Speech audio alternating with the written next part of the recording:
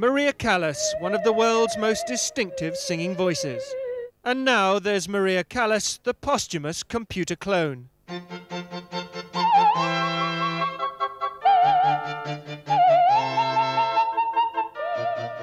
Researchers have created a synthesized diva. Several syllables of Callas's actual voice were fed into a computer, analysed and then used to record the Aria, Queen of the Night.